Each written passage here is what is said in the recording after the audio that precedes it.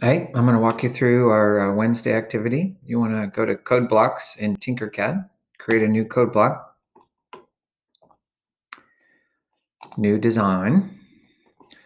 You're going to start by making a box. And I tell you, make it 150 wide, 150 long, and just 1 tall. So when we say play, it's a big flat surface. It's going to be like our little drawing grid. Okay, and then I want you to get your name on there. And your name should be a whole. So click the whole section and then put your name instead of my name. And then I'd like you to move your name up 50. So that's Y.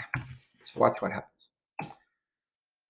Puts my name, puts it over there, and see how it's a whole. If we did a group call, then we'd have a whole there. So I'm going to go ahead and put the group thing down here, and you'll see what I mean. So oh, I guess it doesn't work unless you have it attached. So we'll try again. Boom. See? Okay, but I'm going to get rid of the group for now. So now your task is to make something cool that will just be all made out of holes that we're cutting out of this backdrop. So if you looked at the PDF for today's assignment, you saw that I made like a little truck-like thing before. I mean, that was okay. It wasn't fantastic, but I'm going to try something different here. I'm going to make a sphere, which is really just a circle when you look at it,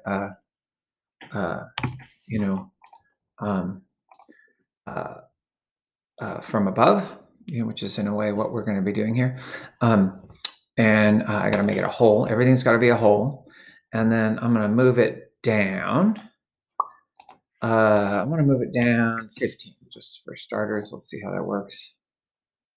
Okay, yeah. And then what I want to do is put a series of stars. I'm just going to do stars all around this circle. And when we group it, see, it's going to be a hole. So when we group it, that's going to go away. So anyway, here's a star. And I'm going to, the radius 20, that's kind of big. I'm going to go like 10.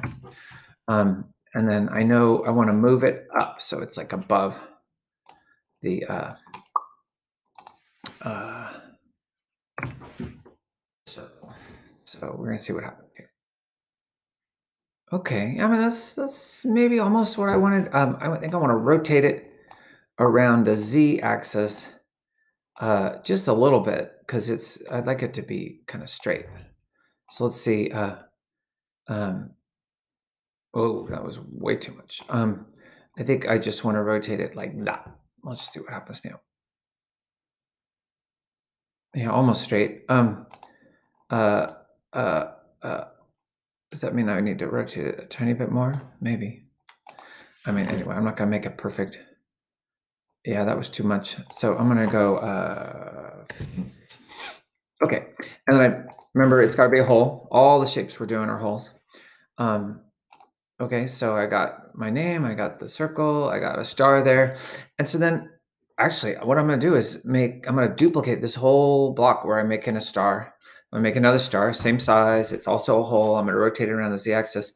But this time I'm going to rotate it like 30. And then I think I want to move it I'm going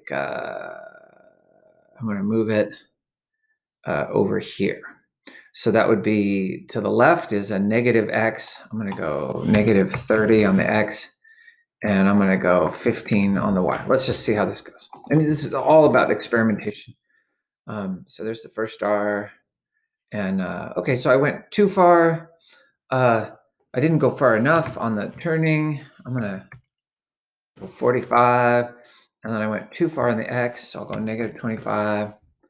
And let's just see what happens here. Star, there's another star. So I think I want to go a little farther on the rotate and even a little less on the thing. And you'll see, I got a star, I got another star. Yeah, now I'm going to, I think I don't want it quite so high. I'm going to go 7. And you can also speed this up, so I'm not asking you to spend your whole day doing this. I think I'm going to go back to -25 and I don't know. Okay, so then I'm going to attach that, and then I'm going to duplicate it again. So here's my new one. This one, I'm going to go 90 degrees, and I'm going to go x -30, y 0. We're just going to see how that works. Okay, so I guess I want to go y. I want to go down -10, and I think I got to go -35. So, by the way, you shouldn't be doing my design. I'm just trying to do stars in a circle. And gosh, the more I think about it, the more I think maybe I shouldn't bother with rotating them all different. I'm going to just make them all the same. And then the idea is, maybe I can bring them around in a bit of a circle. Yeah, this is going to be better. So then I want another one down here, and so on. I think, I don't think I'm going to finish this whole design right now, but I think I want it to be kind of like where this one is, but down here. So that one is my second star. I went 25 to the left and I went 10 up. So why don't I try 25 to the left and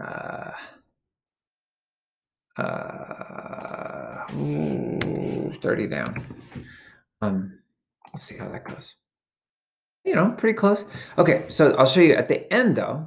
When you like, and at any point if you want to test it, say create group, and then I recommend changing the color just so something fun happens. And when you run it, it makes a group out of everything. And so you're left with just a single thing, this board, as it were, or this backdrop with your design on it. And I can't help but I got to fix this one. I got to go a little far to the left, -28, and maybe a little more down, -32. Let's see if that goes any better. Yeah, it's getting close. Anyway, you get the idea. And if I were going to finish this, I would do all the rest of the stars just one at a time. You only create group once. Just do that at the very end. So anyway, I hope this gives you an idea.